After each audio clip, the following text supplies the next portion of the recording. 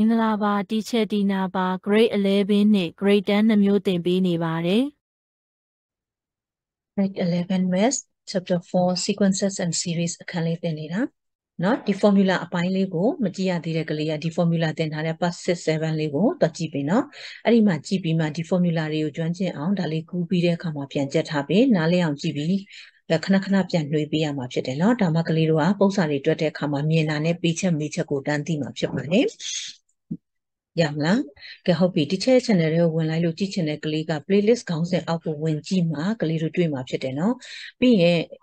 exercise ကို 4.1 4.3 4.5 4.6 တွေတင်ခိုင်းနေတဲ့ကလေးတွေ GP တွေတင်ထားပြီးသားတွေရှိပါတယ် grade 11ရဲ့playlist အောက်မှာဝင်လိုက်နော် grade 11 O ရဲ့နော်စနစ်ဟောင်းတင်ချာ chapter 5ကိုတွက်ကြည့်ပေးပါကြည့်ရဆိုတာကကလေးတို့ကပု္ပ္ပစာကိုပဲမသိချင်ပါနဲ့ဒီစာတွေကိုနားလဲသွားကလေးတို့ကလိုက်နားလဲသွားမှာဖြစ်တယ်ဂဂနနနားလဲအောင်ကြည့်တဲ့အကျင့်ကိုလုပ်ပါ grade 11ညောင်းနေပြီဖြစ်တဲ့အတွက်ကလေးတို့အတွက်လွယ်ကူအောင်ဒီချက်ကစေတနာနဲ့အကြံဉာဏ်တွေပါပေးတာဖြစ်ပါတယ်နော်ပု္ပ္ပစာတစ်ပုဒ်ထဲကိုပဲမြင်ပြီးတော့မှရချင်တဲ့စိတ်ကလေးကိုမလုပ်ပါနဲ့အားလုံးနားလဲအောင်နားလဲဖို့ကိုဦးတည်ပြီးတော့မှကြည်ပါသင်ခန်းစာတွေเนาะနားလဲကိုကြည်ပါအဲ့တော့ AP ရော GP ရောအဲ့ဒါ chapter အားလုံးသင်ထားတဲ့ပု္ပ္ပစာအားလုံးတော့မဟုတ်ဘူးတူတာတွေပါတယ်เนาะတူတာတွေပါတယ် 4.6 ကိုကြည့်ချင်တဲ့ကလေးက exercise အခု grade 11စနစ်တစ်ရဲ့ 4.6 ကိုကြည့်ချင်တဲ့ကလေးကအဲ့ဒီတဲက part နောက်ဆုံး part နှစ်ခုကိုတွားကြည့်လိုက်ရပြီเนาะ11 10 11လေးကိုတွားကြည့်လိုက်11 12 13ပေါ့အဲ့ဒီနောက်ပိုင်းလေးကိုတော့ကြည့်အဲ့ဒါဆို GP တွေသင်ထားပြီးပြီအဲ့တော့ GP ရဲ့ formula တွေ GP ရဲ့အသုံးအနှုန်းတွေဘယ်လိုယူရဲဆိုတာတွေကိုကလေးတို့အဲ့မှာနားလည်သွားမှာဖြစ်တယ်ဒါဆိုရင်ကျောင်းမှာသင်လဲလိုက်နားလည်သွားမယ်လိုက်နိုင်သွားမှာဖြစ်တယ်နော်ပြီးတော့ teacher ဒီမှာပုံစံတွေပုံမှန်တင်တဲ့ဟာတွေကျတော့လိုက်ပြန်ကြည့်ပြီးတော့နားမလဲတဲ့အပုံလေးလည်းပြန်လိုက်ကြည့်လိုက်ပြီးရင်ပြန်တိုက်အဖြေတွေပြန်တိုက်လို့ရသွားမယ်နားလဲလားအဲ့ဒါကြောင့်မလို့အဲ့မှာ teacher ဒီ description မှာလည်းထည့်ထားပြီးတယ်ဒီ video ရဲ့အောက်ကလေးမှာလည်းအဲ့ဒီ link ထည့်ထားတဲ့ grade 11 O maths နော် sequence and series ဆိုတဲ့ဟာလေးကို link ကိုနှိပ်ပြီးတော့မှဝင်ကြည့် playlist တွေကိုအဲ့ဒီ part တွေကို GP အပိုင်းတွေကိုလည်းဝင်ကြည့်လို့ရတယ်လို့ဒီ sum ပေါ့နော်ပေါင်းထားတဲ့ AP ရဲ့ပေါင်းလက်တွေတင်ထားတဲ့ပုံစံတွေလည်းတင်ထားတယ်အဲ့ဒီမှာတော့ပြန်ဝင်လေ့လာနေလို့ရတယ်ကလေးတို့ကနော်ဘာလို့ဆိုအဲ့လိုများများလေ့လာရမှာကလေးတို့တပုတ်ချင်းပဲတီးချင်ပြီးတော့မှဒီ text တွေကပုံစံကိုပဲအလွတ်မှတ်လို့မရဘူးပြီးတော့ပုံစံမှာကဏ္ဍနည်းနည်းပြောင်းသွားတာတလုံးတလေလွဲသွားတာတွေမကြည့်ပါနဲ့တွက်နီကိုမှတ်ပေးပါเนาะတင်ချာဆိုတာတွက်နီမှတ်ရမှာဖြစ်တယ်ဒါမှတင်ချာရတယ်ဆိုတာမျိုးကလေးတို့ဖြစ်မှာဖြစ်တယ်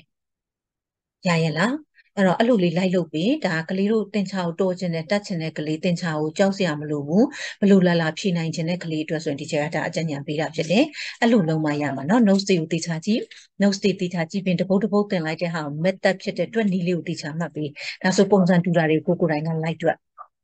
ရမလားเนาะအဲ့ဒါဆိုရင်အဲ့ဒီမှာအောက်က description မှာလည်းဒီချက်အဲ့ဒီ chapter 5စနစ်ဟောင်းရဲ့ chapter 5ကိုထည့်ထားတယ်နောက်ဆုံး end script เนาะ video ဆုံးသွားတဲ့အခါဒီ video လေးပုတ်ဆုံးသွားတဲ့အခါမှာနောက်ဆုံးလေးမှာလည်းဒီချက်ထည့်ထားပြီးတော့မယ်ဒီနေ့ကတချို့တော့ number 12လေးကိုကြည့်လိုက်အောင်เนาะ exercise 4.2ရဲ့ number 12အဲ့တော့ number 12မှာက if the end term ဆိုတဲ့ကိတာ un เนาะ un of the AP အဲ့တော့နောက်မှာသူပါလောက်ထားလဲ sequence ပေးထားတယ်အဲ့ဆိုဒီ sequence ရဲ့ end term un ဟာတဲ့ is ဖြစ်တယ် equal to ညီတယ်လို့ပေးထားတယ် end term နောက်ထပ် sequence တစ်ခုပေးထားတယ်နော် find and end term ဖို့ကိုရှာပါဒါဆိုရင်သူပေးထားတာ sequence ဘယ်နှခုလဲဆိုတော့နှစ်ခုပေးထားတယ်နော်အဲ့တော့အဲ့ဒါလေးကိုပြန်ကူးရအောင်တချို့ပထမတစ်ခုက2 3 7/8 comma 5 3/4 comma and so on is an AP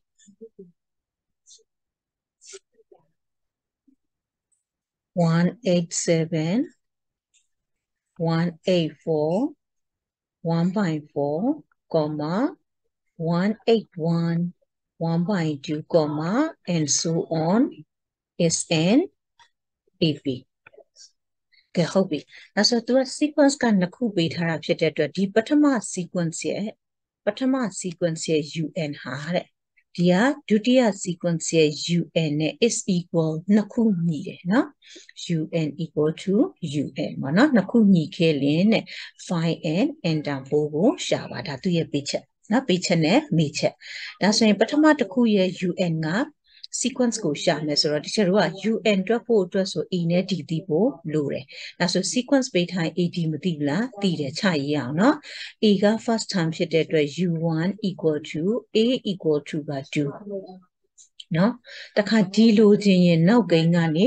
ရှေ့ကိန်းကိုနှုတ်အဲ့တော့ D equal to နောက်ကိန်းဆိုတော့ဒါကိန်းရောเนาะကိန်းရောဖွင့်မယ်83 24ဆိုတော့24 37ပေါ့เนาะ31/8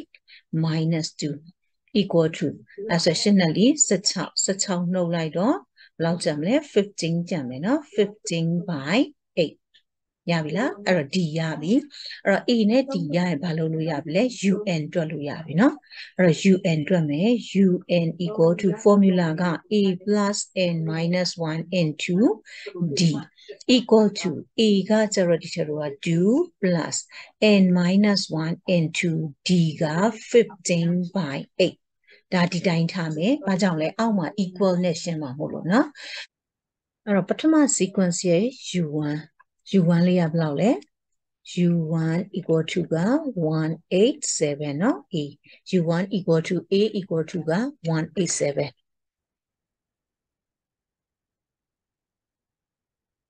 U1 equal to A equal to က187ဒီလိုချင်းရဲ့နောက်ကိန်းကနေရှေ့ကိန်းကိုနှုတ်ဆိုနောက်ကိန်းဒီချက်တစ်ခါလေးကိန်းရောဖွင့်မယ်နော်4 4 16တင်းနဲ့ပေါင်းတော့19 4 8 32 33 33 4 တလီ4ဆိုတော့ခွန်7 37/4 minus ရှေ့ကိန်းကိုနှုတ်ဆိုတော့187နော်အဲ့ဒီနှစ်ခုနှုတ်မယ်ဆိုဘာလုပ်မလဲပိုင်းချေညှိမယ်အဲ့တော့ခွန်လေးလီ28 8ရေနှစ်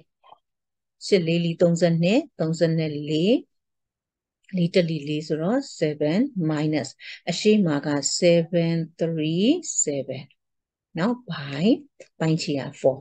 ဒါဆိုအဲ့ဒီနှစ်ခုနှုတ်လိုက်ဘယ်လောက်ကျန်မလဲတချို့က48ထဲက37နှုတ်မှာဆိုတော့11ကျန်မယ်နော်11/4အဲ့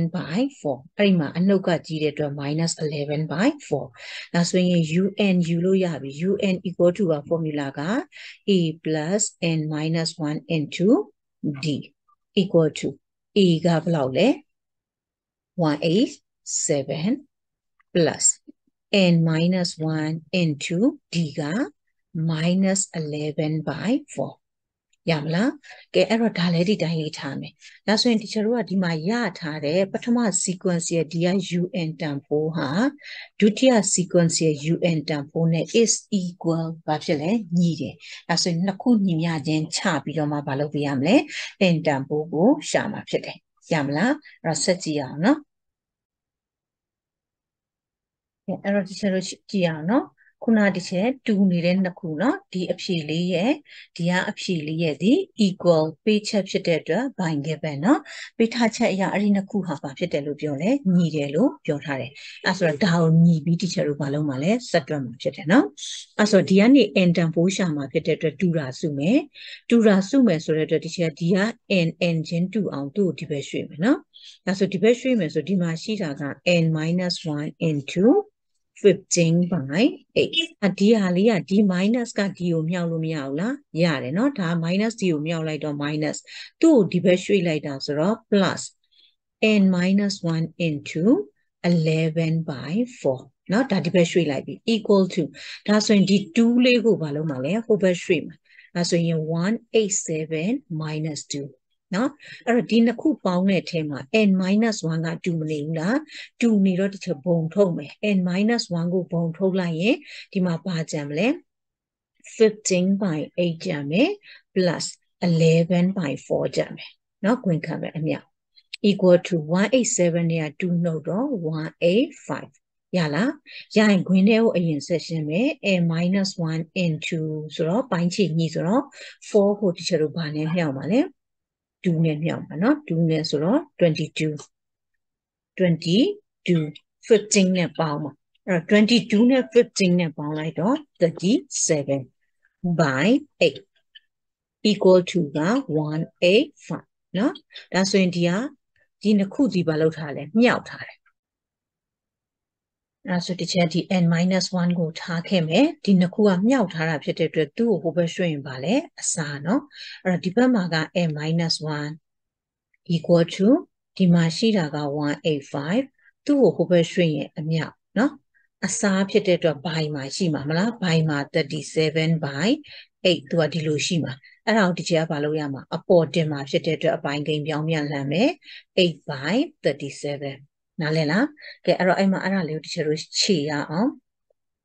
ခြေလိုက်တော့ခွန်9လီက35အဲ့ဆိုတော့37ကို9နဲ့မြောက်ကြည့်မယ်နော်ခွန်9လီ35 9 3လီ15တော့9 3လီ15ဆိုတော့185ဒါဆိုဒီချက်တို့30ခွန်ဘယ်နှလီလဲ9လီနော်30ခွန်9လီအဲ့တော့9 8လီက40ဆိုတော့ဒီဘက်မှာရှိတာက n-1ဆိုတော့ -1 လေးဒီချက်ဒီဘက်ရွှေ့လိုက်ရင် +1 ဖြစ်တယ်ဒါကြောင့်မလို့ therefore n equal to the 41ဒါဆိုသူလိုချင်တဲ့အဖြေလေးပါဖြစ်သွားပြီလေရသွားပြီအဲ့ဒီမှာကနန်းရှင်းတာကကလေးတို့ကကြိုက်တယ်လို့ရှင်းလို့ရပါတယ်နော်ကြိုက်တယ်လို့ရှင်းဆိုတာကဒီဟာ15 by 8ကိုဝင်မြောက်ပြီးတော့ရှင်းလဲရတယ်နော်အဲ့တော့ကိုကြိုက်တယ်လို့ရှင်းအဲ့ဒီ15 by 8လေးကိုဝင်မြောက်ပြီးတော့မှပိုင်းခြေတွေညှိပြီးရှင်းလဲရတယ်ဒီက11 by -11 by 4ကိုဒီထက်ကိုဝင်မြောက်ပြီးရှင်းလဲရတဲ့အဖြေကအတူတူပဲထွက်မှာကြိုက်တယ်လို့ရှင်းဒါမဲ့ဒီချက်အလွယ်ဆုံးနည်းကိုရှင်းပေးထားတာဖြစ်တယ်ဒီကထောက်ဝင်လိုက်ရင်လည်းအပိုင်းကိန်းတွေကပုံများလာတာရှိမှာနော်ပိုင်ချင်ကြီးရတာအဖြေကတော့အတူတူပါပဲကြိုက်တယ်လို့တွက်ပါဟုတ်ပြီနော်အဲ့တော့ဒီချက် channel ကို subscribe လေးလုပ်ရတဲ့ subscribe လေးလုပ်ထားပေးနှစ်သက်တဲ့သဘောကြတယ်ဆိုရင်လည်းအကျိုးရှိတယ်ဆိုရင် channel လူတွေလည်းအကျိုးရှိအောင်အဆင်ပြေအောင် like and share လေးနဲ့ပြုလုပ်ပေးပါပြီးရင်တစ်ချက်ကိုဗီဒီယိုတွေကြည့်တဲ့အခါမှာပြန်ကူညီချင်တယ်ဆိုရင် VPN လေးနဲ့ခံပြီးကြည့်ပေးပါလို့ပြောချင်ပါတယ်နော်အားလုံးပဲမင်္ဂလာပါ